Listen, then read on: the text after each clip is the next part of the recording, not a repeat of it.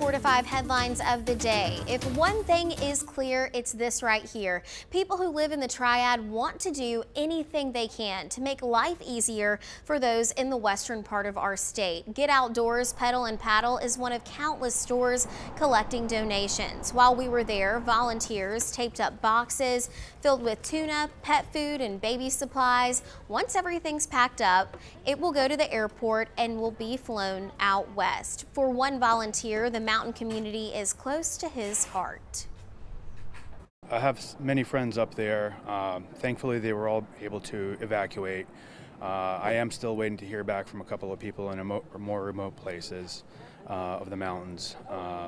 And I think all of us kayakers have a sense of connection to the communities where we paddle.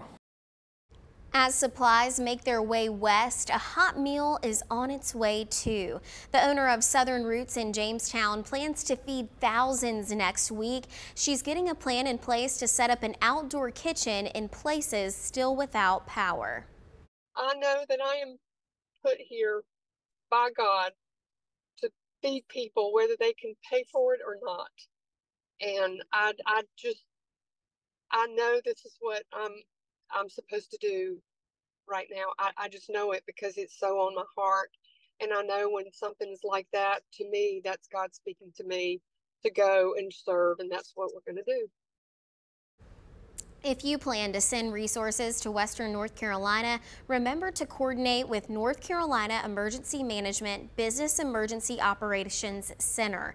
It's crucial for them to keep supply lines open, and you don't want to get turned away at any various checkpoint. The state advises people to email logistics. I'll include that email in this web story on WFMYnews2.com.